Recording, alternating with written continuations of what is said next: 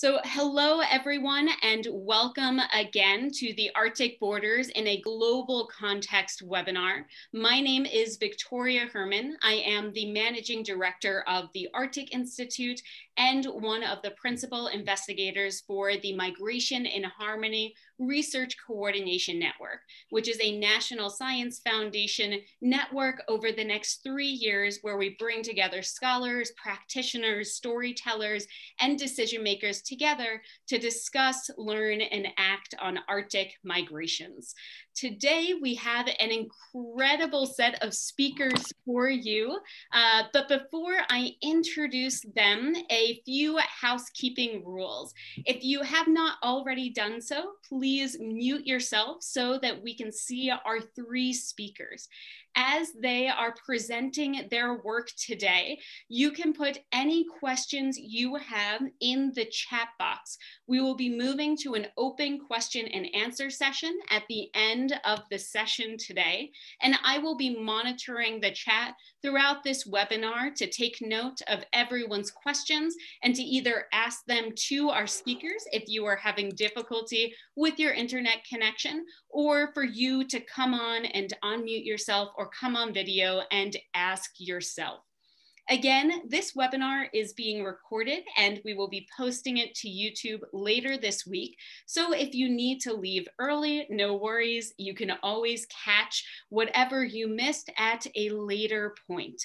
And finally, this is the last of our webinars in 2020, but we have an incredible array of webinars that are already planned for 2021.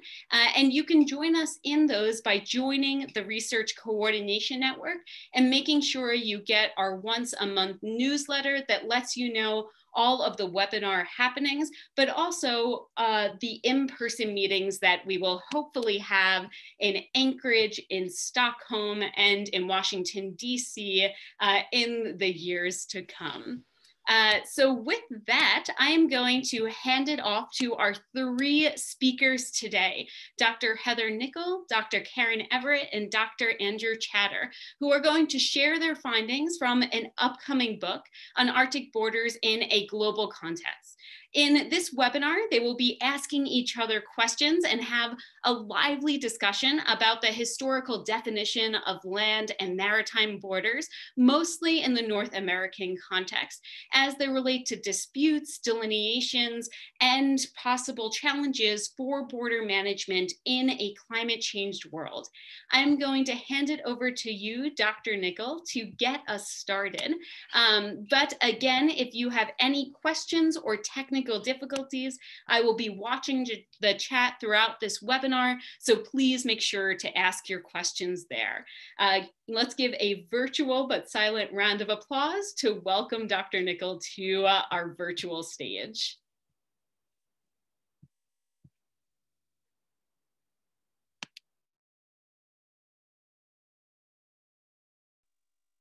Up, and I think we're there. It just took a minute to unmute. Well, thank you very much, Victoria. It's such a pleasure to be here today. I recognize some people, some names, and you know what, we may have to defer to you sometimes for answers. A few folks here may know a little bit more about it than we do, but that's just fine. The team today, Andy Chater, Karen Everett, and myself worked on a project, Borders and Globalization. And I'm going to talk a little bit about that, and then I'm going to explain how this project came about, and then I'm going to turn it over to Andy, who's going to actually moderate a session and with some curated questions to kind of bring out the points that we feel we want to get across today about the work that we've done over the last couple of years. So this project came from a Borders and Globalization SSHRC Network grant that was held by the principal investigators were Emmanuel Brunet-Joly from University of Victoria, assisted by Victor Conrad from Carleton University. And it was an amazing project, and hopefully we'll be doing step 2 in a little while, but it was an amazing project to really try and understand worldwide the impact of globalization on borders. And it really comes up with a discussion about restructuring the state that we had, several decade or so ago, when we started thinking about what was happening to the state under globalization, even earlier than that, I guess.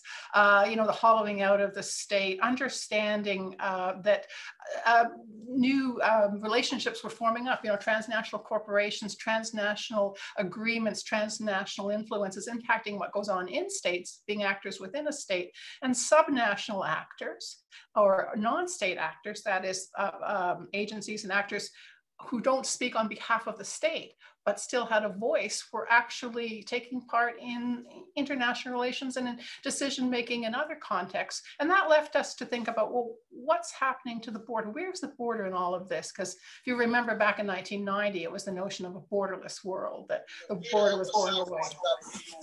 Kenichi Ome, raised that issue. And there was a group of us even then that said, not so fast, borders are here to stay. But how are they here to stay? And that's what we were looking at in Borders and Globalization. So there were teams of different scholars that worked together all around North America, all around the world. And we had the fortunately, we were selected to do the North American Arctic. So we're looking at the North American Arctic, looking at really what impact all of these changes to the organization of global relations have had on borders, borderland functions, configuration. We used what we call a borderland approach to explore this. And this was, again, set by the project, that we were looking at through 4 or 5 different lenses: government, governance, security, culture, history, and sustainability, and mobility and trade flows. What was happening how can we understand borders through that lens? So I guess the only thing I'll say before I sort of close off and we start our main discussion is that it was a little difficult, I felt, and I guess all researchers feel this, and but wait, my area, it's different. How can I do this in my area? Don't we understand how exceptional it is? And I think we may pursue that question in a minute. But I would say that it was a challenge for us because, of course, 2 things. One is that, as we'll talk about, borders are a little newer, and the colonial nature of borders is a little more raw, I would say, in the North and in some other areas of certainly of North America. Not to say they're not colonial borders there, and the second thing is it's incredibly difficult, as we discovered, at least I did, maybe it's just me, to find a lot of good information. If you look at places like Stats Canada, it's changing now, but for a very long time, you haven't had reporting on the territorial North. You've had reporting on provinces, and there are other layers you had to dig through and to try, and other filters to try and find information on northern borders. So it's been a challenge, but I think we've in our little book that we've produced, that will hopefully we'll talk a little more about later, come out in the next year, within 2021. Hopefully we'll put some of this to use, but we're going to give you a little sort of sample today of the sorts of issues that we're talking about. So with that, I would like to introduce my colleague Andy Chater, and just to say that we all work at different universities. I'm at Trent University, director of the School for Study of Canada. Karen and Andy are instructors and researchers teaching and researching at different institutions. And I'm going to ask them also to introduce themselves and tell us a little bit about what they do. And then Andy, you'll take it away. Yeah, so nice to see everybody virtually. So my name is Andy Chater, and I'm an adjunct faculty member at Brescia University College, which is in London, Ontario, Canada. Of course, the first London that comes to mind when you hear London, Ontario, Canada. And so my main area of research is Arctic governance. I've done a lot of work on the Arctic Council. And yeah, so when I'm looking at issues of borders, I'm often thinking about them in terms of governance. I'll hand it over to Karen. Hi, I'm Karen Everett. I'm a postdoc at University of Laval with the Canada Research Chair on Comparative Aboriginal Condition. I've done research on border management in the Canadian North And with my postdoc, I'm looking at economic inequalities in the circumpolar Arctic. So thanks. Okay, great. So I have prepared a bunch of questions that should take us through all the major points in the book. So we'll see how we do. So my first question, I'm going to start with Heather, but we'll all answer. And that is, in what ways are northern borders in Canada and perhaps in North America overall exceptional? Okay, well, I'm going to tell you the ways they are, and then I'm going to actually tell you a couple of different ways that they're not. But let's start with the exceptional area, and I sort of hinted on that a minute ago. You know, they're the last borders to be finalized, really. Major borders to be finalized in North America. There were bits and pieces of the other borders that had to be worked out, and there's still bits and pieces of other borders in North America that have to be worked out. But really, they are the last to be finalized. Certainly, the land borders and the maritime borders, and I prefer to call them boundaries. Really, maritime boundaries aren't all defined yet. There are some, you know, in the Bering Strait. We just, not long ago, the Lincoln Sea was resolved, but there are so many others that are not well-defined yet. And that's a little bit exceptional too. And of course, then that with maritime boundaries, I think, Karen, you're going to talk a little bit more about that. So I'll just say that, you know, it also means it's an inherently different role that maritime boundaries play. They're a little bit different than land borders. Then I think the other thing too is that in terms of border management, borders are exceptional in North America, particularly in relation to climate change, and particularly in relation to sort of a more dynamic, you know, the dynamic nature of change that's happening. A little bit different from, say, the southern Canada border between Canada and the US. Melting ice, and again, we'll get into that, changes the status or challenges status of certain boundaries, and that's a little bit exceptional. You don't see that happening along the 49th parallel. You know, if it's a little drier in Alberta in one year, it doesn't change where the boundary goes, right? So it's a little bit different. And I think another thing is that there's this, we'll get into this too, there's this a sense of this, these are inherently low risk land borders, certainly, and to a large extent, there is a sense that these are low risk borders. And I might just say, for example, I was speaking with the RCMP, their O division, some of their O division folks yesterday, and they were talking about INETs, you know, integrated national security enforcement teams. There aren't any in the north. They're managed out of Vancouver. I would think every other region in Canada has something dedicated, and in major cities, but not the north. So there's a sense of a different kind of a risk and a different way of managing. And then I guess finally, they are newer, they are rawer, more colonial in the sense that we're still, well, the land claims process that's going on, but it's just a very different context in which the international borders have been imposed. And generally speaking, they cut through Indigenous communities they do everywhere in North America, but the intensity and the degree to which that happens in the north is different. Of course, I could say there are also ways in which, you know, everything can be qualified. There are ways in which these are situations that are manifest in every other border and, you know, around the world in slightly different ways. And the role and function of borders is similar. But let's just focus on the exceptionality for now. I'll add a couple of points and immediately betray my own question, which is two, I think, key features that are not particularly exceptional in the Arctic region. The first is that, of course, the borders are fundamentally colonial constructions that are in play today. If we look at the Indigenous peoples of the region, we look at the original inhabitants of the region, the borders that exist today create divisions, national divisions that were not meaningful historically. If we look at the Inuit, for example, the borders that exist between Greenland and Nunavut or Canada are not borders that were important historically.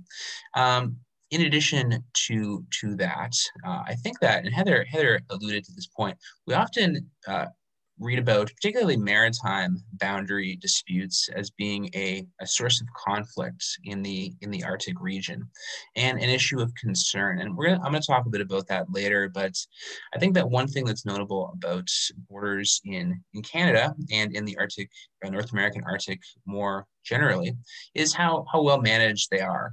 What governance has occurred has been cooperative, has been in compliance and in a framework of international law. And where there have been boundary issues or boundary disputes, the approach has been an international legal approach as opposed to a approach of posturing or escalation. So I think those are two noteworthy features. Great. So for me, I like to think about how northern borders are different from borders in the south. And so when we think of the North American north, we see that there's a land border between Yukon, BC, and Alaska, but that's it.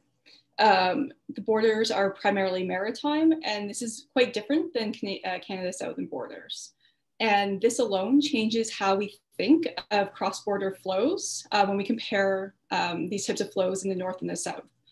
And it also it will also have impacts for when we're looking at policies and national policies and how they get applied to the north, because you may need to make some changes or tweaks or adjust for the different conditions in the north.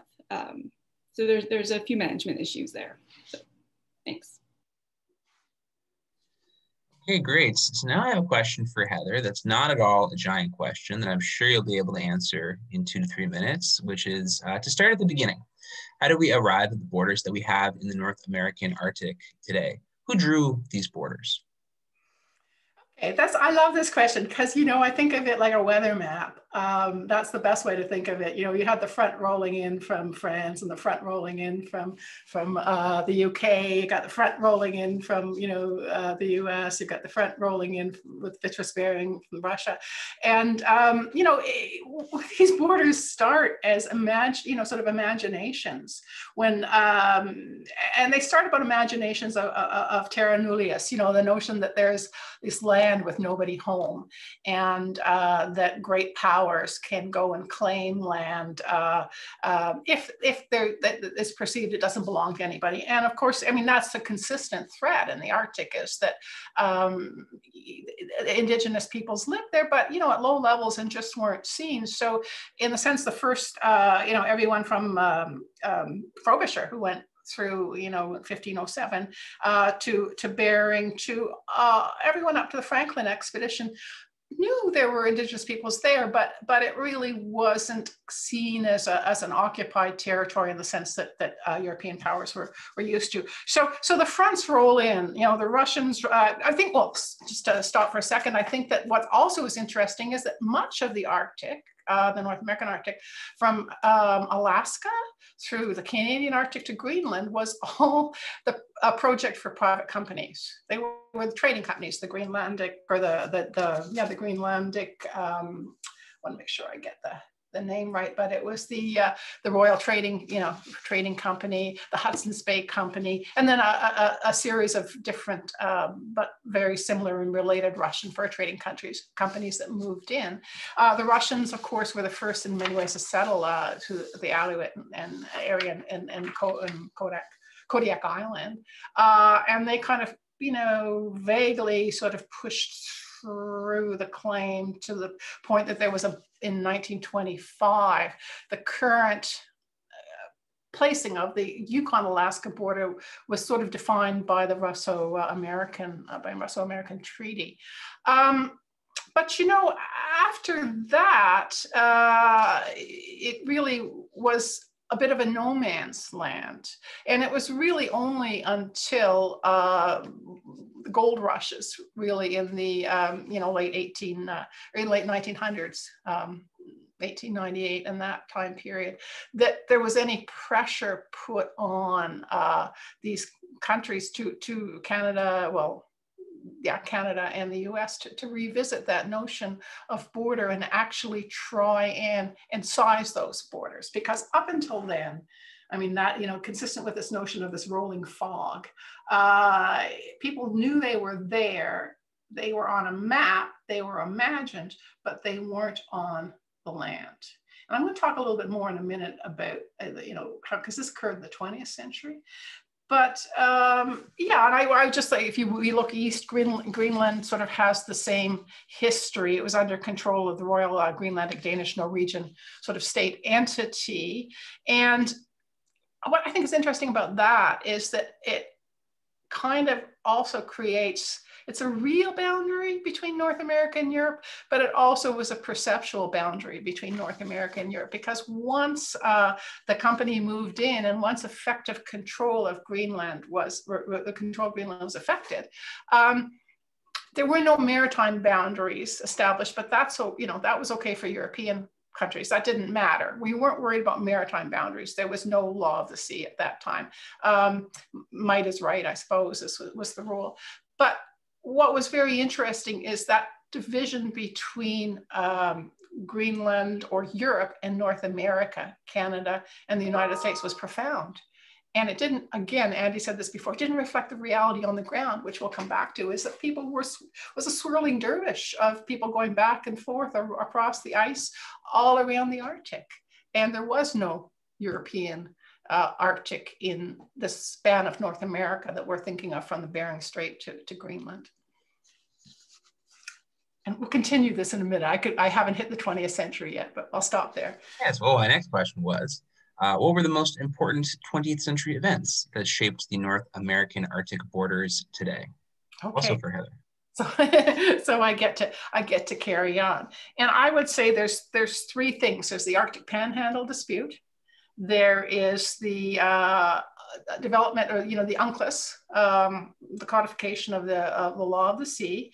And then there's what I simply call, you know, so this cooperation, the rise of Indigenous governance and cooperation. I think those things are fundamental. Now, there's other stuff too. I mean, this is just me. I think, you know, anybody would say, well, what about this? What about that? There are important details. But the Alaska Panhandle dispute was simply that, it was very important, and I'll explain why in a second, but it was simply that the line that was established by the Russo-American Treaty, which is the normal border you see now between Canada and the United States, wasn't complete.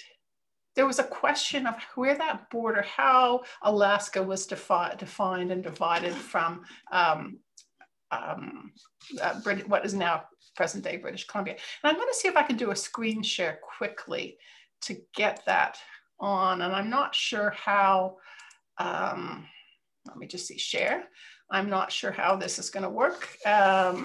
This is just giving you a picture of what the evolution of that border looked like. I hope you can see that. Andy, is that on the screen? Okay, a little fuzzy, but here we see this border in 1825 that was established by the Russo-American Treaty. Now that became the 1867 border between Alaska and what was then Canada, newly minted, right? But it didn't deal with this area down here. So I'm gonna try and see if I can go down. Maybe I have to do it this way. Yeah, there we go. So this was the outstanding area. And what this was in 1898-ish, when you have the Klondike gold rush, people are flocking to the Yukon. And how are they getting there? You know, they're going up the Lynn Canal and then over the pass into the Yukon. Now, Canada maintained that they came here. I mean, that you know, Canada came right down. This was their claim, right down to the coast. And Canada said, the rest, US, we don't contest that, but anything on this side of the line is Canadian. And that gave them water access right up to Skagway. And then the idea was that Canada could control access to the Yukon goldfields. It was a simple security measure. Now, when the US said no, before the border dispute had ended, when the US denied that, then the Canadians moved up into the passes, and they managed the flow, the stories of the heroic Mounties on the mountain passes. And then it goes on to the mythic legends of Sam Steele and, the single Mountie controlling the Yukon by his force of will. But I mean, these are all myths that come from that. But the RCMP then moved up into the passes and managed the flow inland. But that led to a formal dispute that was to be, resolved by the Herbert Hay Treaty in 1903. And the outshot of that arbitration, long story short, is that Britain, lo and behold, sided with the US and said, okay, so if this red line is the Canadian claim, the blue line was the American claim, much more extensive. Right? I'm sorry, if this green line was the Canadian claim, this was the American claim. Britain sided with the Americans, so the Canadians thought, because they didn't get what they wanted. And in fact, modern boundary, yellow, okay, there's too many lines here. And in fact, this is what resulted.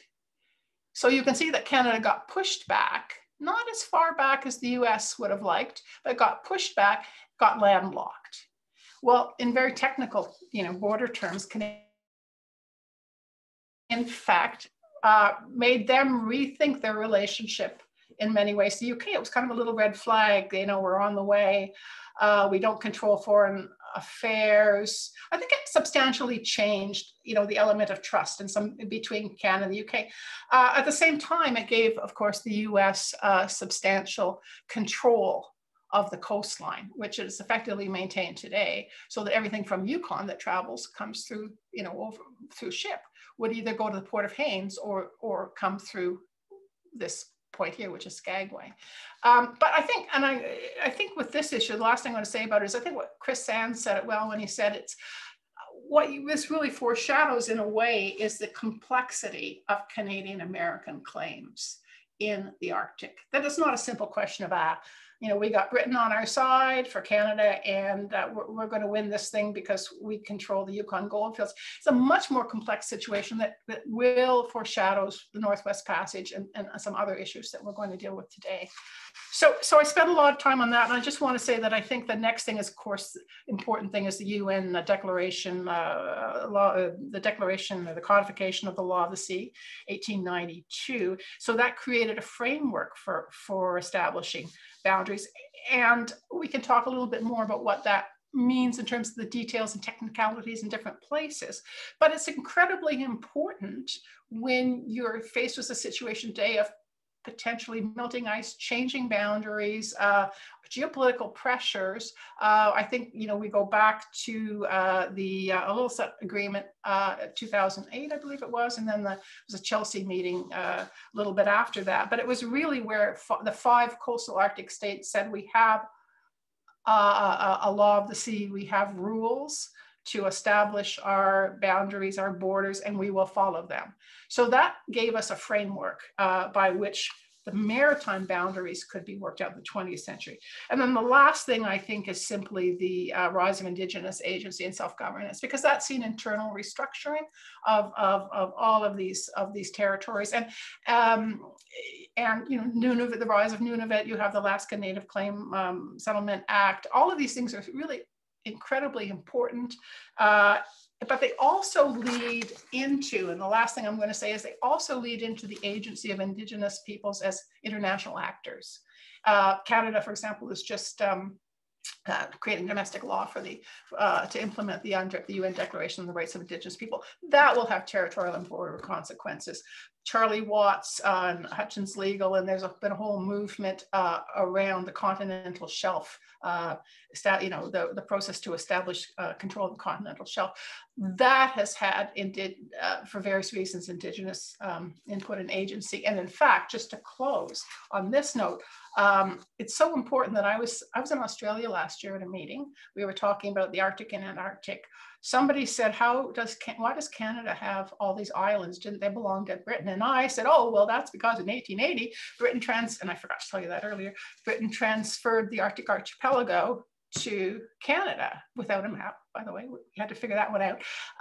And one of our major, military commanders, I won't name them, but one of our major military power folks in Canada was there. And he said, no, Heather, Canada has the Arctic archipelago because that was our Indigenous people's historical territory. And I think that's had an incredible impact on where we're going. That really is it. There was a quick question in the chat. I think we can just answer quickly. What was the year that the final yellow border was agreed to? So we talk about the Alaska boundary dispute. What years were we talking about, Heather? Sorry, what's the year that what? I missed that. That the yellow border was agreed to, that the Alaska boundary dispute was resolved. I think it was 1903. I think that was the agreement year. I mean, it would have taken a while to implement. It was right in that time period because by 1908, you have the International Boundary Commission. Yeah. But somebody might have a better grip on that from the audience, and maybe they can just. I used to know, but I forgot for this meeting. That's okay. Close enough for rock and roll. Okay. So my next question was, what about Greenland? How does Greenland fit into that? Okay, I'll be very quick on this because we've alluded to this before. Greenland is really part of the North American Arctic. I mean, geologically, you've got to argue it's an extension of the North American Arctic. Let me see. Yeah, there we go. Can you see that? I'm still on screen share. Yeah. Okay. So there it is. There. It's part of the North American Arctic, and Inuit people from Greenland have traveled through the Canadian and Alaskan Arctic since time immemorial. And I think that it's part of Greenland is a very important force now. Just shifting away from history. It's a very important force now. The leadership, the Inuit Circumpolar Council has leadership from Canada, Alaska, Greenland, and Greenland has been, founding the ICC, and it's been an important member of the ICC. It is part of the North American North, or North American North, I would say. It is increasingly looking at its options and we'll talk a little bit more, I think, of this under trade. I'll mention this more, increasingly looking at its options to connect with Canada. But right now, of course, it is part of Denmark. It is under, it's got some effective autonomy and home rule, but it's moving towards more autonomy. And it is effectively North American, but technically part of Denmark. Great. Okay. So now I have a question for myself, which was, what do we make of Donald Trump's idea to buy Greenland? We talked about this a little bit in the book. It's honestly not a huge focus of the book. It's just it's kind of a short section. But I wanted to ask myself this question because we're running out of time to criticize the Trump administration. It's only about another 6 weeks, right? So we got to take our chances to get our shots in while we can, right? So Greenland has, of course, achieved home rule, which has given it most of the powers of a state, notably not things like foreign affairs. As Heather said, it remains part of Denmark, but it's kind of in between being a sovereign state and not being a sovereign state in a lot of ways. Greenland, with its small population of just over 56,000 people, relies on Denmark economically. About 2/3 of its annual national budget comes from Denmark. In response to the suggestion that the United States might purchase Greenland, the Prime Minister of Greenland said, Greenland is not Danish. Greenland is Greenlandic. I've heard this is not something that is seriously meant. The goal of politicians in Greenland, for the most part, is independence to some degree. They differ on what that independence looks like, but more autonomy for Greenland and the people of Greenland. The goal certainly is not to strengthen or to reimpose colonial rule. The current Prime Minister of Greenland supports independence, though it's a sort of slow independence, as it's often referred to. The United States has an Air Force base in Greenland, so it's an important player in the region. So why does Donald Trump and the Trump administration, why were they potentially interested in purchasing Greenland? Certainly, possessing the territory of Greenland could help it expand its military presence in the region. It could challenge Russia as a dominant regional player by allowing it to assert a bigger military footprint. The United States could potentially collect royalties on future oil developments in Greenland. I think, however, that the origin of this idea is just the idea that more land makes you more powerful, that if you want to be a powerful actor in the Arctic region, you should have more territory in the Arctic region, which I don't think is a very modern idea in international relations, to kind of put it mildly.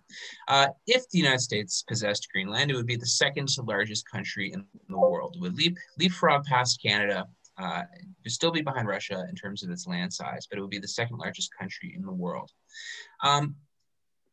A important question, I think, is could the United States even effectively govern Greenland? The United States only has one Arctic icebreaker, for example. It mostly operates in the Antarctic. The Danish block grant to Greenland is about $600 million per year. So the United States would conceivably be responsible for that, in addition to whatever it paid to purchase Greenland, which is a ridiculous idea. And oil development in Greenland has been pretty slow to develop. There's not been big offshore oil production off the coast of Greenland, despite some exploratory permits to try and find those resources. So I think the notion that there's going to be such huge royalties to collect, it's going to offset these costs is not a very likely one. So, overall, it was a ridiculous suggestion from a ridiculous presidential administration. My next question also. So can I just jump in and say one quick thing? Somebody may know the answer here, because at the back of my mind, I'm pretty sure that there was an offer earlier, or this was a possibility much earlier. I mean, I'm talking 19th, early 20th century. I know that the U.S. Certainly, effectively took provided military protection and of Greenland when Denmark was occupied by Nazi Germany, and it all established two major bases. But it was my sense that it was even before that there could have gone right back to when Alaska was purchased from Russia, that there was a sense that perhaps Greenland could be purchased, and Alaska was seen as not a good idea, although so it's folly, but it was purchased and to good effect. But somebody from the audience might know that. Yeah, we shall see. So I wanted to change gears a little bit. I wanted to ask about some modern boundary disputes. So I wanted to ask, what about maritime boundary disputes in the Arctic Ocean, particularly around the Lomonosov Ridge? Are they an issue of concern? I'm sure that's some of you watching know quite a lot about this issue, have a lot of background. My take is that they are not an issue of concern, and they're not even really boundary disputes, honestly. Part 6 of the United Nations Convention on the Law of the Sea states that states have the right to exploit resources on their extended continental shelf to a maximum of 350 nautical miles. A resource that a country might exploit on an extended continental shelf would be oil, of course. States map their extended continental shelves, and they submit their findings to the Commission on the Limits of the Continental Shelf, which makes recommendations. The real challenge in this process is the length of time that this takes to carry out. The time that the Commission takes to make their recommendations is so long that it's possible that new technology will emerge, rendering the earlier research moot. We haven't seen that yet, but that's a possibility. I bring this issue up because sometimes we see this issue framed as a security issue. Pretty regularly, some of the last few weeks, we see op-eds, we see articles describing that this issue is a boundary dispute, and that this is evidence that there is conflict and there is tension in the Arctic region. States, however, do not have the rights to limit ship traffic, for example, in the extended zone. They don't have fishing rights in the extended zone beyond their exclusive economic zone, what they're working towards is subsurface rights on the extended continental shelf. We often hear that the Arctic contains 90 billion barrels of oil, but few of those resources are exploitable and are on the extended continental shelves. Most of what is easily exploitable is within current national boundaries. States have been cooperating pretty much perfectly with international law on this matter so far to resolve these issues. So a question that I've had over the years is, why are states doing this expensive process to extend the continental shelves? It's relatively unlikely to lead to big oil revenues, and it's not an issue of pressing security. Well, certainly this process brings you a certain prestige in certain circles. It's certainly very difficult to do, and it's a scientific feat, and we shouldn't forget that. Different things that countries have done, I've heard, akin to a space program. So it's certainly a scientific accomplishment. There's definitely a link to Arctic culture and the idea of countries being Arctic countries. But I think the most pertinent explanation is from political scientist Elizabeth Riddell Dixon, who says that following this process in the Arctic is important in the Atlantic and the Pacific, where states might be able to find exploitable resources on their extended continental shelves. That if you want to, for the process to carry out in accordance with international law in the Atlantic and Pacific, you have to also follow the same process in the Arctic region. Okay, so the final question I have for myself right now is, what about the Hans Island dispute between Canada and Greenland? Is this an issue of concern? Once again, this is an issue that I'm sure a lot of you have some background in. It's quite an old issue, but nonetheless, it is still an issue that you do read about sometimes in op-eds and in articles describing it as a security issue in the Arctic region. So this answer draws on our current book, as well as a chapter that I wrote in another book that Heather edited. Canada and Denmark both dispute the ownership of Hans Island, which is a 1 kilometer square piece of land that lies in the Arctic Ocean between Canada's Ellesmere Island and Greenland. In 1973, the governments of Canada and Denmark formally divided the maritime territory between Canada and Greenland, but left the question of Hans Island open. The coastal boundaries around the island are clear, but neither country could produce documentation to show which country possessed the surface of the island. And for 45 years, there's been no resolution to the conflict. But overall, I think that this treaty from 1973 has been very successful. I mean, 1 kilometer square left over is pretty good, I would say. So does the island contain natural resources? No, the island is basically a rock with no vegetation. Is there historical interest based on human inhabitation? Not really. Humans have never lived on the island. Would possessing the island affect either country's coastal boundaries under the Convention of the Law of the Sea? No, because that 1973 treaty already divides up all of the available coastal territory around the island. Does this dispute impact international law? Not really. This is governed under a treaty that's separate than the law of the sea, for example. So a precedent here wouldn't necessarily affect other issues. But nonetheless, particularly about 15 years ago or so, this was an issue that was grabbing some headlines. There have been trips to the island to demonstrate sovereignty by both Canadians and Danish officials. There was a 2002 voyage of a Danish frigate past the island that may or may not have resulted in some troops landing. And there was a visit in July of 2005 by Canada's Minister of Defense, Bill Graham. So I think, this is a kind of a funny dispute, in my opinion. In 2010, I interviewed the former Canadian Minister of Defense, Bill Graham, about the issue, and I published the results of that interview a couple of times. In our interview, he admitted that his trip to the island in 2005 was really a political exercise to create intrigue around the dispute as a means to win interest and investment in Arctic defense. He said that it was necessary to articulate a certain drama around Arctic sovereignty as a means to place Arctic defense and Arctic issues more generally onto a crowded national agenda. He didn't characterize in our discussion the issue over sovereignty on the island as innately important. He stated that he was supportive of the idea of Canada and Greenland sharing the islands, though with some equivocations. But nonetheless, I would not say that this is an issue of great concern. in border management. Okay, so I'll stop talking for a little bit. Can I add something, Andy? I know I wasn't in Yes. it, but I just wanted to say quickly that I think you've put that so well, and I think that we can weigh, partly because I forgot to say this earlier, you can weigh the Hans Island question of firm boundaries against the, and I know I'm not going to say it right, the Piciosauric Polynya issue that Canada and Greenland are looking to, or Greenland/Denmark are looking to develop more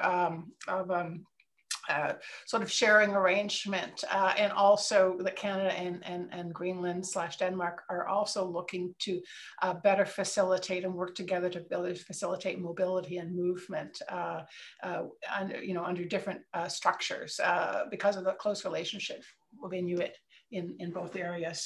So that is a little bit of a rider over the. Also, we think of Hans Island and maritime boundaries, but then we have behind the scenes these other issues going on. Yeah, definitely. So just a note for my fellow panelists, I think I'm gonna skip over our next couple of questions because we haven't heard too much from Karen so far, and I'm just looking at the time. So we want to talk about the economy. We want to talk about what Karen contributed to the book. So I have a question. I'm going to start with Heather, and then I'll throw to Karen, and then I have several questions that are for Karen. What effect does the perception of the Arctic being a resource-rich region have on regional border management? And I think that goes with the previous two questions too.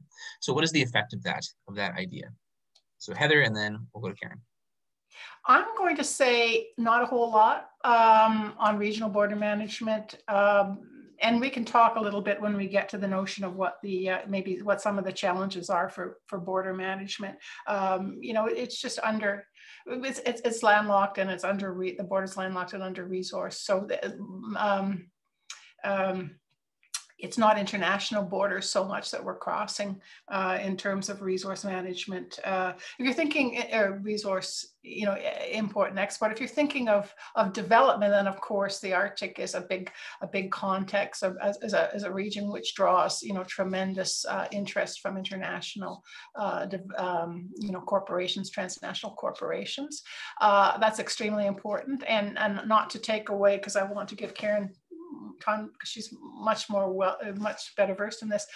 But I think that we forget sometimes that there's this perception that a resource-rich area means that things are popping up every day, and there's tremendous activity and flurry of people running around and big trucks moving, and the reality is that even a resource-rich area, it takes so long and so much money and so many regulations that it just means paced movement over time that could be carefully managed to create regional development, rather than international companies popping in all over the place and challenging border integrity. I'm going to leave it there, and I'm going to let Karen take it from here.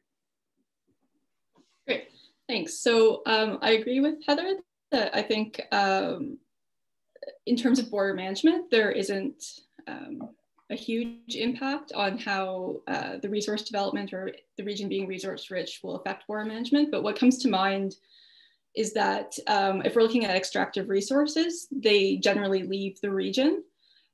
So there will be perhaps some customs issues leaving the region, or more importantly, I think, is the associated risk that comes with, say, maritime transit. And the possibility of environmental disasters or pollution. These risks will increase with it. And I guess the other way to also look at it is the boundaries themselves, and Andy, as you mentioned, with the UNCLOS process for the extended continental shelf. So there is the potential for that, but those claims, I believe, have all been submitted for now. So we're just waiting to see. And as you said, there's not too much, the big gain for the resources aren't that far out. So there'll be that boundary delimitation, but in terms of the border management and other aspects that come along with it, I don't think it's a huge consideration for border management when we think of border management in traditional terms. Yeah, great. So following up on that, but changing gears a little bit, we'll start with Karen. What is the current situation around cross-border trade in the North American Arctic today? Great, sorry, I had a problem unmuting there. Yeah, so that's a good question. So I'm going to take Canada as my focal point because that's where my research has been on. And so for looking at the 3 Canadian territories, they all do a fair amount of merchandise trade at the global level, like in the hundreds of millions of dollars range. So it's a sizable sum. But when we look at their trade with other Arctic states, it's not there as much. So when we're looking at trade within the circumpolar Arctic, those values are quite low, actually. But then when we look at the North American Arctic, there's a little bit of a different picture there. And so generally speaking, if we look at Yukon, Yukon does most of their trade with the US and Alaska. The Northwest Territories does some trade with the US overall, but very minimal amounts with Alaska. And this is a pattern that exists. You can see these on the trade statistics for, like 5-year patterns. And Nunavut does a little bit of trade with the US, and in some years they actually don't do any trade with Alaska either. And Nunavut is usually the only territory that actually does trade with Greenland, but the dollar value is actually quite low.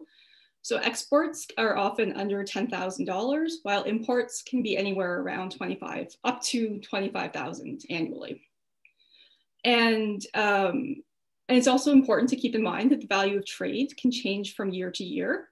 And in some years, there might not be any trade between the territories, Alaska or Greenland, but overall, these are some patterns that exist over the past 5 or 6 years.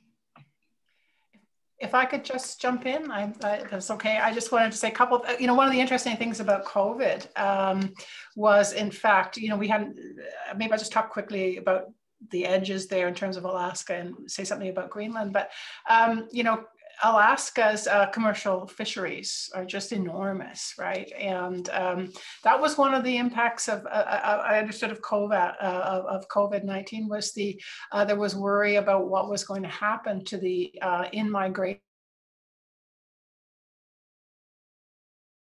and the boats during the fishing season. So COVID was a real worry in that sense. And it also, the other thing about COVID, by the way, is that I'm pretty sure this is true in the Canadian North as well as in Alaska, that because it was difficult to move goods, because in many cases passenger flights were also moving cargo in much of the remote North. And when people weren't moving, airlines weren't moving. Some airlines went bankrupt or really bottomed out. And so that there certainly was a problem in other areas of moving freight and cargo around. So, I mean, those are, border related issues. I guess I might want to just say quickly about Greenland. I think that what's interesting about Greenland is, again, it's a changing, Greenland's in terms of potential. And maybe we'll get into this with geopolitics if we actually get there today, with relations between US and China, and US and Canada too, deteriorating, and the role of China in providing, say, rare earth minerals for the US markets. About 80% of rare earth compounds and metals come from China. Greenland's opening up that market, and I don't want to overstate it, but that market is opening, that resource is beginning to open in Greenland. Greenland is becoming a site that a lot of people are interested in investing in. And even in terms of tourism, that's changing as well. So that while tourism to a large extent is more European, there is a large American component to that. There is potential for resource, flows of resources, particularly rare earths. And then there's the energy question as well. So all in all, Greenland's poised to be much more global. And, airports development and all kinds of infrastructure that's happening. Greenland's poised to become much more global and engaged in the resource sector, tourism and energy trade, I think. I think this connectivity will likely find its way as north-to-north exchanges. But Greenland's also looking to St. John's, Newfoundland as its north connection. We think it would be Nunavut. That's the largest major North American port. So there's change in the wind here. For Ken, one of the things you talk about in what you wrote in the book is this Beyond the Border Management Program. So can you tell us about what the Beyond the Border Management Program is and what it tried to accomplish? Yeah, so Beyond the Border, it was an action plan that came into effect near the end of 2011. And it was a way for Canada and the United States to bilaterally improve their border management and the cross-border flows between the two countries. So the plan had 4 key areas. The first was to address threats early. So basically it's about stopping threats before they come to North America, before they come to our borders. The second was the improvement of trade facilitation, economic growth, and jobs. And there was a focus there on some of the priorities were on pre-inspection and pre-clearance and border fees. So these cross-border flows could move much faster across the border. So when we think of trade corridors, you know, you think of Windsor and Detroit, and you've got those huge lines where the trucks are just waiting, right? So it's something that would help move these types of flows across the border faster and more efficiently. The third component was cross-border law enforcement. So that would be improving bilateral enforcement to address shared security concerns or enforcement concerns. And the fourth component was critical infrastructure and cybersecurity. And that was working together to protect shared infrastructure. And it also includes addressing disaster management along the border. So the plan, it listed a number of pilot projects, but none were actually designed to take place in the north. So the plan itself is very heavily focused in the south along, you know, the 49th parallel, so to speak. And as well, certain components of the action plan actually don't always apply to the north, right? So if we're thinking about pre-clearance, sure, there are trucks and shipments that go across the border with Alaska, but the volumes aren't as high, and you won't have that huge lineup of trucks trying to get across either way. So a lot of times that these programs don't necessarily apply to what's going on in the north. And we also, the 2016 Auditor General report actually also found that in general, many of the challenges, there's been some challenges around implementing the trade provisions in such a way to actually move these trade flows. So while it's great because it sets up a shared understanding about how the border is to be managed and some guidelines on what to do, it hasn't fixed everything. And of course, the north, it doesn't necessarily apply to the north. So there needs to be some other innovative solutions that way. Great. So I'm thinking, we said we wanted to be finished at 12:30. So I'm thinking we'll talk for about another 10 minutes, and then we'll open it up to some questions. If that's agreeable, Heather, Karen, does that sound good? Yeah, I think people are interested in the climate. We've had a question about climate change. Yeah, so we'll definitely answer that question. So maybe I'll ask Karen one more question. I have 2 more for Karen. I'm just deciding which one's better. Let's talk about maybe migrants. We'll talk about the one about migrants. How does the current border regime in the North American Arctic facilitate the flow of migrants across national boundaries? Great, so that's also a good question. So thanks for asking. So there's a couple of different ways to look at the flows of migrants in the North, or in the North American Arctic. So the first is in relation to economic needs. There can be labor shortages in the region that need to be filled. So we can see this with fly-in, fly-out workers from the South. Many times it's domestic migration. So not necessarily a border management issue per se, in terms of having to do the security checks on people coming in. But we are also seeing that many companies in the North will also fill some shortages through international workers. And so in Canada, for example, there's the territorial nomination program, which can be used to fill the vacancies. And so the territory itself has the responsibility of approving the people for these programs. But then we also see that this doesn't take away from the federal responsibility around the security checks and deeming who's admissible and who's inadmissible to the country under the national laws. But we aren't seeing high numbers of inadmissible people to the north anyway, so it's not so much of a concern. And the second aspect about migration in North American Arctic is about, I would say, it's about the cross-border flows of Indigenous peoples. So as Heather mentioned earlier, borders have divided communities, and we see that along the Alaska-Yukon border, and as well between Inuit Nunavut and Greenland. So currently, these flows of people must follow existing border management policies and rules and procedures, which can be challenging because not everyone has a passport or access to get a passport.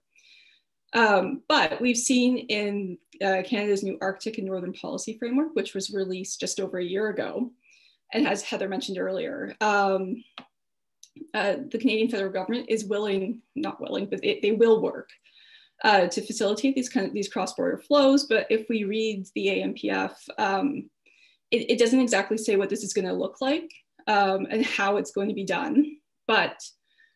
And there's also no time frame to it, so it's all still up in the air. But because the AMPF is the co-developed with Indigenous peoples, I'm very optimistic that it will be done in such a way that is respectful of everybody and will accommodate everybody's needs and requirements, while still also maintaining national security and stuff. It's a hard process to do, but I'm optimistic that something good will come from that.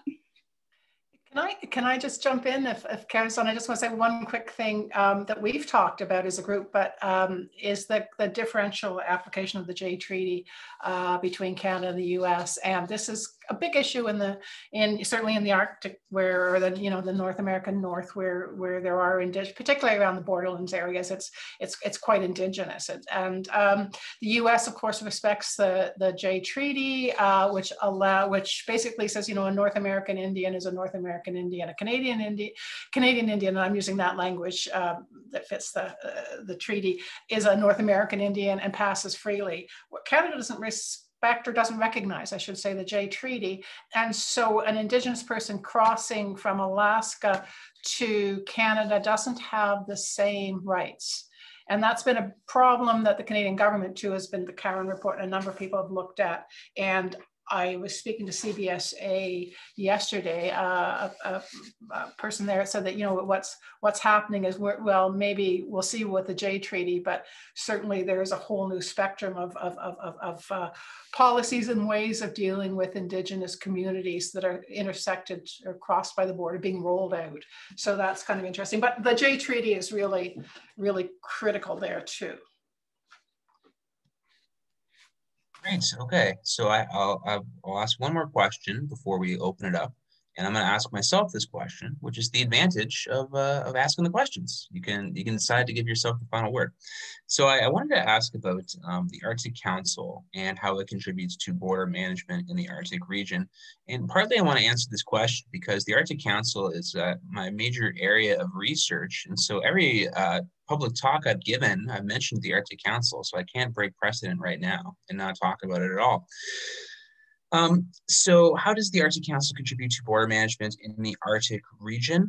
For those who maybe don't know, the Arctic Council is the international institution for the Arctic region. It's made up of all of the Arctic states, as well as 6 Indigenous peoples organizations. It's kind of like the European Union for the Arctic, though much, much, much, much, much less powerful than the European Union. So the Arctic Council, you might think, would be a natural venue to provide border governance and border management, settle some of these issues. Not as active as you might think. Its mandates is not limited to, but emphasizes environmental protection and sustainable development. So the Arctic Council has done work on transboundary pollution, but that's not quite what we're talking about right now. It's not been the venue to provide governance around the extended continental shelf, mapping, for example. It's not the type of venue where you would negotiate something like the Beyond the Border program or something like that. But notably, it has served as a venue to create 2 international agreements that have an impact on boundaries. They created a 2011 agreement on search and rescue cooperation and a 2013 agreement about responding to oil spills. The agreements basically set out that in the event of an emergency, states will take care of certain zones of responsibility, and it creates boundaries for these zones, though the agreements note that the boundaries don't exist outside of the agreements. So say explicitly that the boundaries created in the agreements don't have an impact on something like extended continental shelves or maritime boundaries. The agreements also set out that states will cooperate to respond to emergencies if circumstances dictate. What's interesting about those agreements is that for the people I've spoken to, they say that the most noteworthy parts of the agreement is that they compile contacts in case of emergency. If there's a search and rescue emergency and Russia should respond, it establishes who Canada calls in Russia to make sure that happens. So I think that's a little bit funny. You have international agreements. They're not technically treaties, but they're basically treaties in a lot of ways. Creating kind of a phone tree doesn't seem like the most ambitious thing that you can do. But I've spoken to some pretty high-level Canadian officials who were not overly familiar with a lot of the details of these agreements, but definitely knew about the contacts they established. So it seems like that's really the significant thing. But nonetheless, I find it really interesting whenever you have multiple sets of boundaries operating on top of one another. And here we have an example where we do have different boundaries existing. We have these zones of responsibilities that are different from coastal boundaries established by the United Nations Convention of the Law of the Sea, for example. Okay, so with that, we have some questions rolling in, I think. I see a bunch of stuff here in the chat. I haven't really been looking at it. Victoria, perhaps do you want to ask some questions from the audience? Sure. Well, first, thank you. A virtual round of applause for a really robust and a cover a lot of ground question and answer. I was quite impressed by how many questions you asked and answered.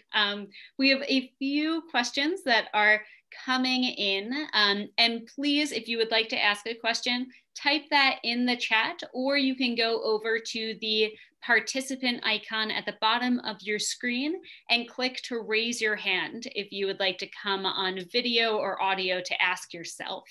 So we have a question from Jack asking, what is the status of dispute over location of maritime boundary between Yukon and Alaska in the Beaufort Sea?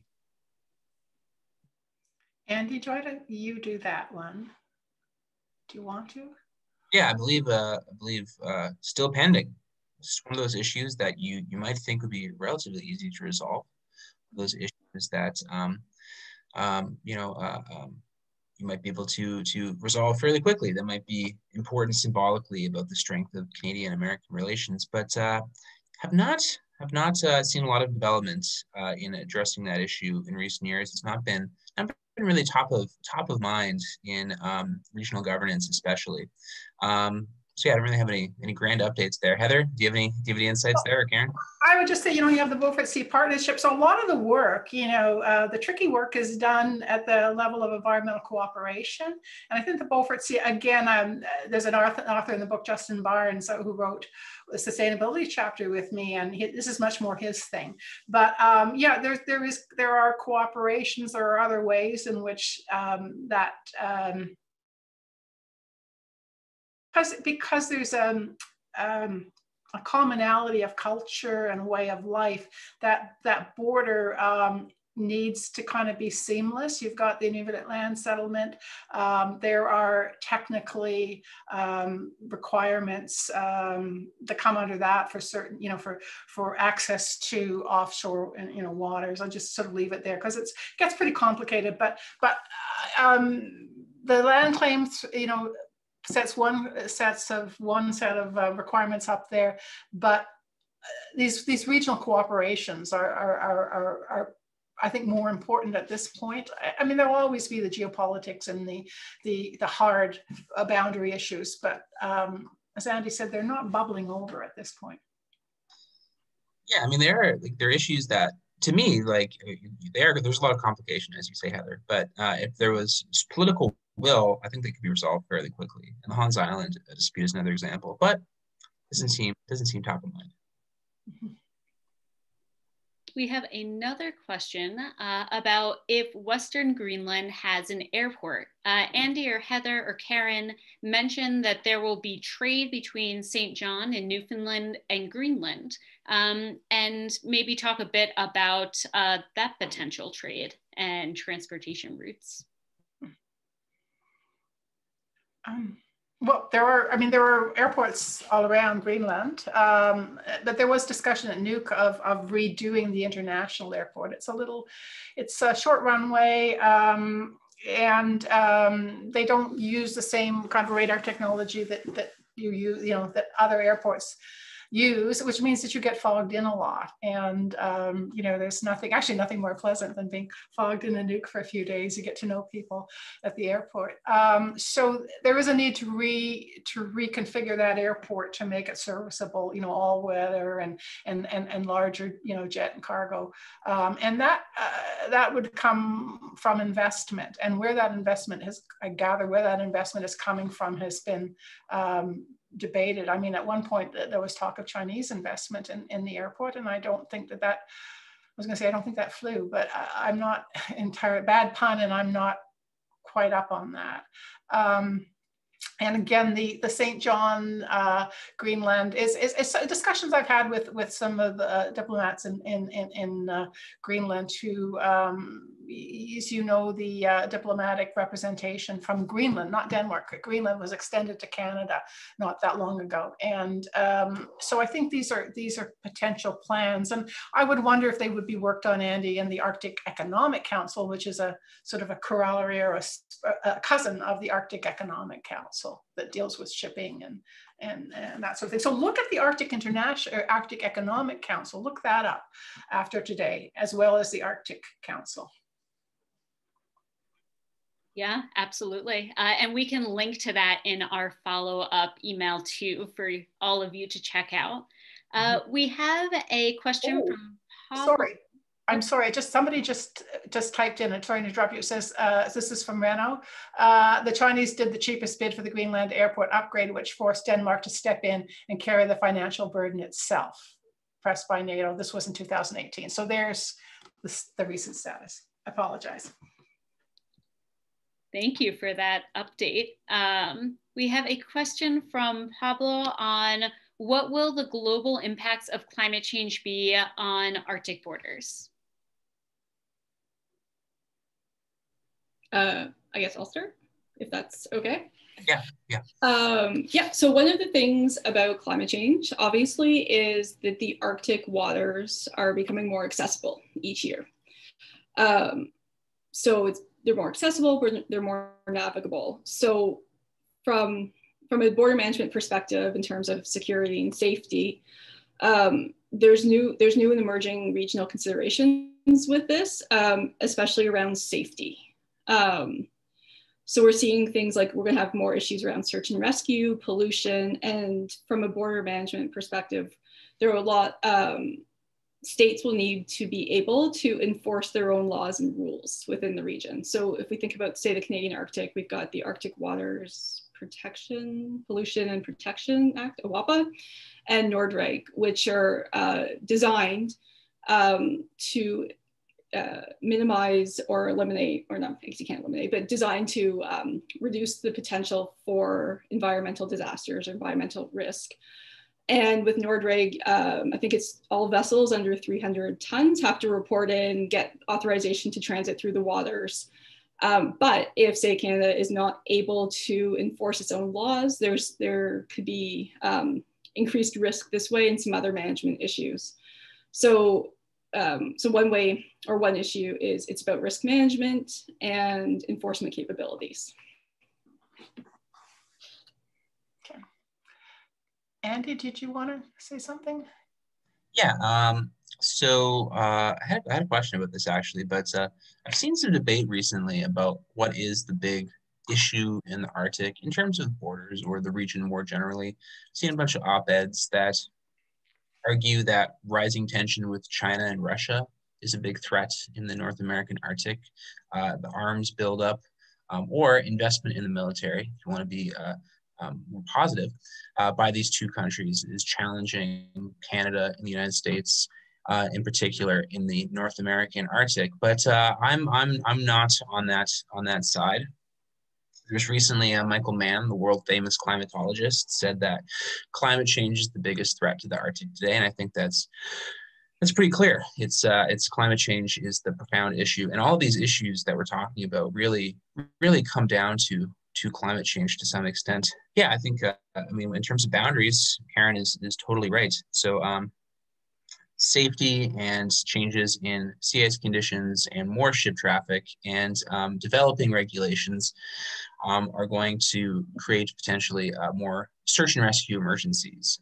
The Arctic Arctic Council's search and rescue agreement plays part of the role in responding to those because it creates a framework for cooperation. But it's certainly not the end of that. And all of the states in the North American Arctic are investing in expanding their search and rescue capabilities. So that's really a big area of focus in terms of border management and in response to climate change on the part of the Arctic states. There's more to say, but Heather? Yeah, so I just, that kind of takes me to where I want to go with this, which is that those of you who join us from Alaska will have heard of the Arctic Domain Awareness Center at University of Alaska Anchorage. And I've had, the pleasure of working with Church and Church Key and Doug Causey on some projects. And what's fascinating is with climate change, what's happened is that there has been recognition that, of course, non-conventional threats and the biggest threat will be climate. The biggest things that you have to understand meteorology, perhaps more than you have to understand someone else's strategic assets, or equally so anyway. We won't make one more important than the other. And so with that comes, domain awareness, understanding how your immediate environment impacts your security situation. This has pushed certainly, I think, all governments of all northern states, but I'll talk about Canada and the US in particular. It's pushed them not only to be more mindful of the impact of the fact that climate change will not only affect their operations, but will affect community operations and community security. So going there is changing a little bit the definition of traditional security and how it operates.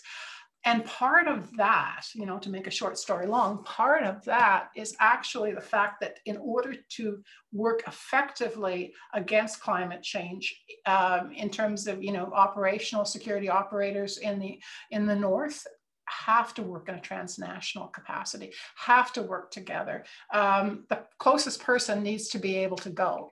And there are so many problems of resourcing, so many problems of capacity, that these things have to be seamless. And there's been a tremendous amount of work, the CANUS workshops that are going on at ADAC, the Arctic Domain Awareness Center, bringing in and having discussions between not just military, but I mean, there's policing, there's Coast Guard, all of these different actors, and interagency response and transnational. So pushing that border down and bringing up the coordinated environmental response.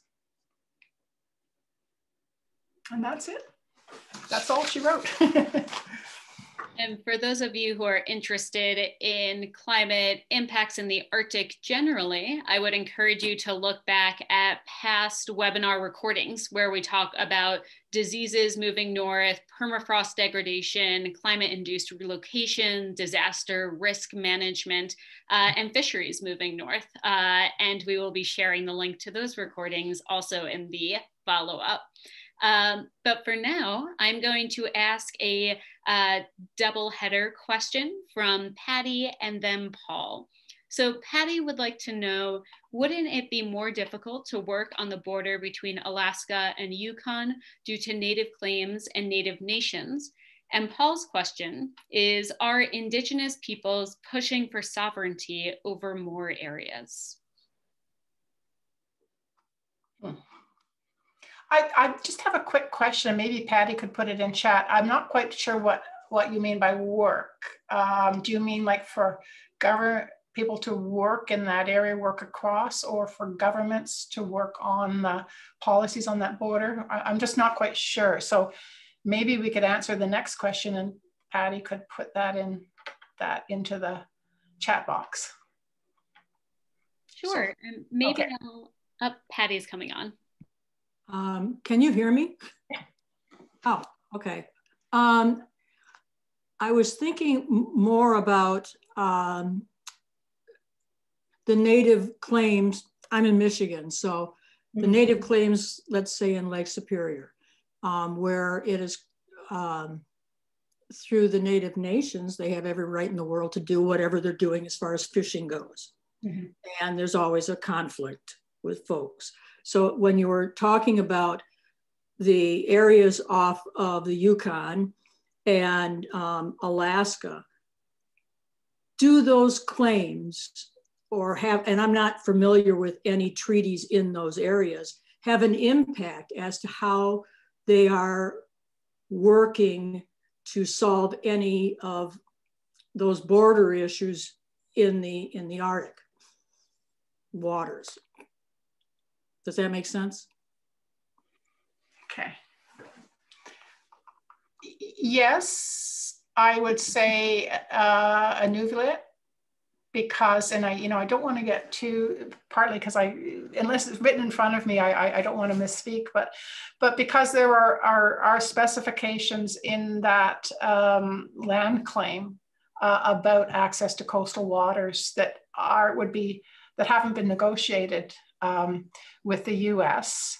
And so that, because there is the boundary isn't determined there. So that there are issues in that land. Let's just put it that way, that are important. There are issues. The White River Group, who I'm a little bit more familiar with, in the Beaver Creek area, have had it's a long story, an interesting story. I read Norm Easton's work about the little book that went missing that guaranteed them access to both sides of the border, that I think Rayburn wrote the note in the book, that they could always cross the border, and that went missing. And that's had a tremendous impact. And the CBSA, all I can say is it's a little bit different in the Yukon in terms of umbrella agreements, and they're a little bit different sometimes than territorial boundaries. But the CBSA said to me the other day, again, I won't say who, but said, we didn't treat the White River Group, their Indigenous community, we didn't treat them like they were one of our communities. We just treated them as something else. And she said, all of a sudden, when you realize these are our communities, these are us, our communities, we've restructured how we don't have to change the law. We just have to go in and talk to people like we would talk to people in our community that we want to understand things. So, but you're right, land claims and Nunavut land claims, and that gives, in a sense, it's really complicated, but this is where Inuit claim to help, having a right to determine Canada's continental shelf also comes from that as well. I don't know if Andy or Karen, you want to jump in on that? Yeah, I'll maybe answer that, and then also the second question. I mean, I think the answer is definitely yes to Indigenous peoples pushing for more sovereignty, self-determination. I think that's definitely a dynamic you see across the entire Arctic region, not only in terms of borders or boundaries, but in an overall way. I mean, in Canada, self-government agreements across the Arctic are still being negotiated, or have, yes, they're in Nunavut, there's a land claim agreement in effect, but the self-government agreement is still under negotiation. So one example in terms of borders is the Canada-Greenland border. The National Inuit Organization, ITK, and I believe also the Inuit Circuit Court Council, has expressed support for a kind of J Treaty-like agreement across the Canada-Greenland border, which to me seems like something that, once again, would be pretty easy to do with pretty minimal security issues or concerns about border integrity, but we've not seen a lot of political will on. But that's an example where I think that with greater recognition of historical territories, greater self-determination is sought, and not an issue that is resolved. Yeah, and there's no overlapping. I mean, and partly to come back to that, what Andy was saying, but bear in mind there aren't any overlapping claims. I mean, the Alaska Native Land Settlement claim doesn't extend into Canada. That the border took care of that. It divided. There's sort of buffer zones. There's, you know, these 20, 30 kilometer zones between border posts that are a little bit problematic, but the international border serves as an international border. And the only thing is that in the US, Canadians have much better access. Canadian Indigenous peoples have access to Alaska, to live there, to, you know, to work there in ways that Americans don't have in Canada. Okay, thanks. And I'd just like to add one thing about the question about sovereignty. So with, for example, Canada's new Arctic and Northern Policy Framework, there was the federal chapters, which was the main chapter. There's an international chapter and a security chapter. But where this policy was different was with the co-development with Northern partners, which included the territories as well as Indigenous peoples. So there's 4 partner chapters. There's a pan-territorial chapter between Yukon, the governments of Yukon, Northwest Territories, and Nunavut. And then the governments of Northwest Territories and Nunavut have their own partner chapters. But then there's the 4th one, which is an Inuit partnership with a chapter with the ITK. And I don't want to misspeak on what is written there, but I will just say you should check it out. They are very clear about their position, where they see themselves in the North within the Canadian framework. And it's a very good document that should be checked out for sure. Thank you. We are just about at time, but we have one more question to answer from the chat from Gray, who would like to know, within these disputed borders, have countries established heavily invested in settlements to be used as tools to establish territory? Mm-hmm.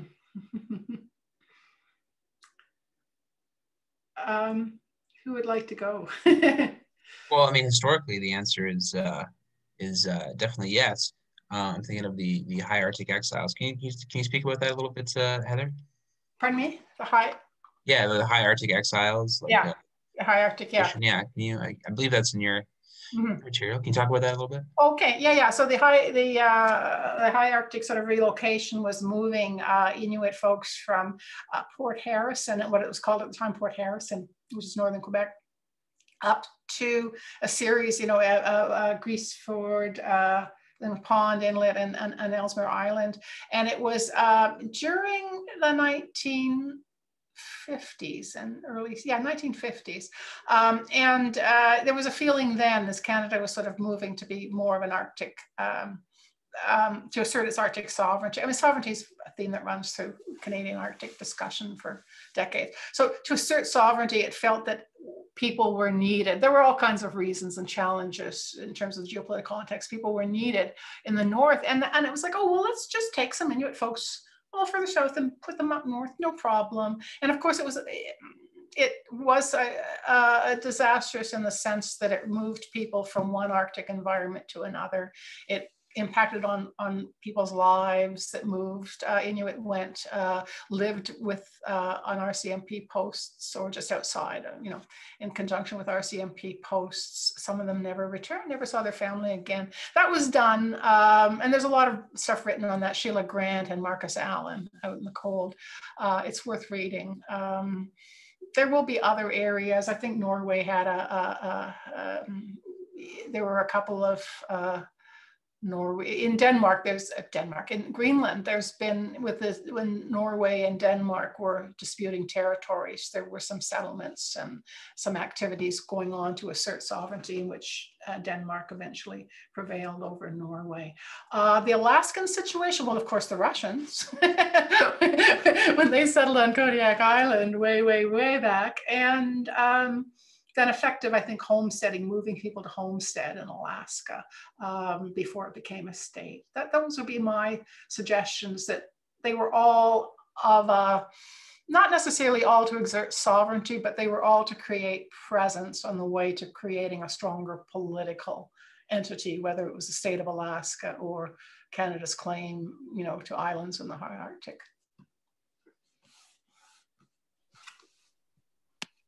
Thank you. And I think we have gotten to everyone's questions. So I would like to again give a huge round of applause to our incredible presenters. Thank you, Heather, Andrew, and Karen, for a really meaningful discussion, for answering so many diverse questions that we got, and to being open and engaged in these critical issues of Arctic borders. I hope that this is the start of more meaningful conversations in our research coordination network, virtually in the short term and in person in Alaska, in Sweden, and in Washington, D.C. In the years to come. So thank you all for joining us today. We hope to see you at our next webinar in January 2021. Until then, I hope everyone has a safe, a healthy, and a happy holiday season.